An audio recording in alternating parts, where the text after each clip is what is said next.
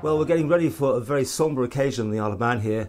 In just a few weeks' time, it'll be the 50th anniversary of the tragedy that happened at Summerland. Something I remember myself well, just being 13 years of age.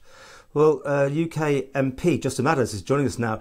Ms Matters, you've actually brought this up in the House of Commons, which is quite interesting. It caught my attention. What's the reason behind this? Why are you trying to inform people? Because it's one of those secret things, isn't it? Not many people even know about it.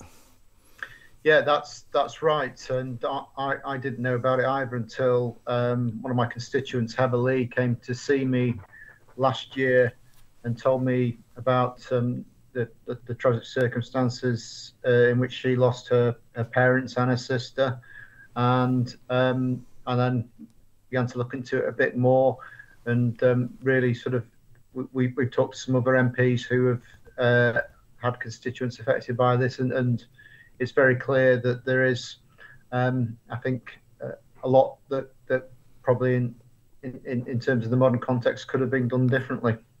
Yes, and that's the sort of thing. Our Chief Minister is going to make a statement in Tynwald next week or so before the event. But it's something that hasn't, as I said at the beginning, really hasn't been widely publicised outside the Isle of Man for such a long time. You're trying to get what exactly done? A debate of some sort in the House of Commons? Yeah, obviously it's not a direct UK government responsibility, but clearly a number of UK citizens have been profoundly affected by this. In addition to the 50 people who were killed, there was about 80 or so who were seriously injured, and you know, the trauma of having to go through something like that is never going to leave people, and you know, the 50th anniversary is really bringing back those memories. And by modern standards, it looks slightly like, I mean, there was an inquiry into it, but nobody was charged with anything, which is always a bit of a worry, isn't it? Compared when you hear, you know, the Grenfell and those sort of things, the inquiries that have been going on there. Yeah, I think that if this had happened in 2022 rather than 1973, we would be talking now about what kind of inquiry we were going to have, and making sure that the families were properly involved. It looked into everything in detail, and clearly there would be, I think, a greater level of scrutiny and accountability. Looking back at what was said at the time, it's clear that there were multiple failings across the board, but no one was actually sort of held responsible or accountable for it. It was a strange thing. It was like the end of World War II, where people didn't talk about it at all for years. Nothing was done here, and only recently, well, I say recently, in the last 10, 15 years, there's now memorials in place and that sort of thing. Back to your constituent though, that must be an amazing trauma, to something to live through that and to deal with it, and presumably at the time didn't get much support.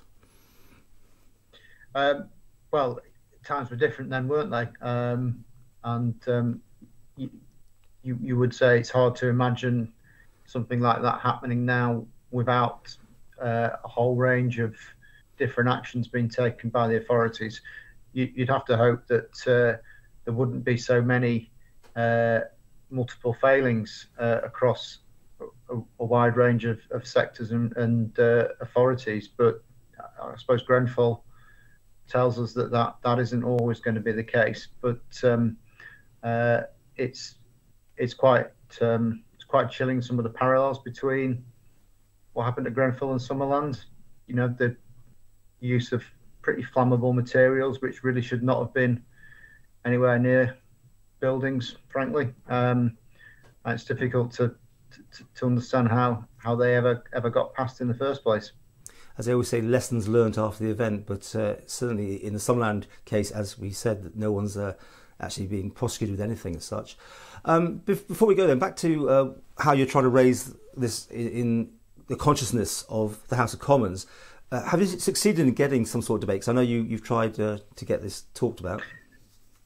Not yet. We're hopeful. We've still got a couple of weeks before the summer recess, which was really sort of the point I was making to the Leader of the House last week, that it really would be opportune to to have this debate before then and before the 50th anniversary.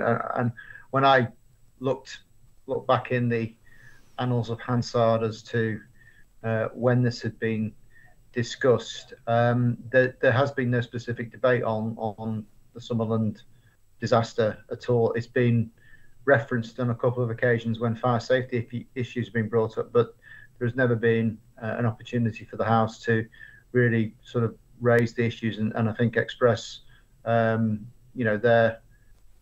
concern and sorrow at what has happened. And I think that as we reach the 50th anniversary, that is the right thing to do. And this is it, really, isn't it? The 50th is sort of closing the door on this for a lot of people. Is your constituent, for instance, going to come over for this one? I think there's going to be a lot of people coming, making an effort to come back. Well, I'm not sure. I haven't talked to them specifically about that. I think it's obviously very, very, very painful to sort of go and revisit these places. But yes, you kind of feel that this is probably going to be the most significant sort of occasion, really, given it's 50 years, and it sounds like certainly from your end of things there is a greater willingness to sort of recognise that there were monumental failings here.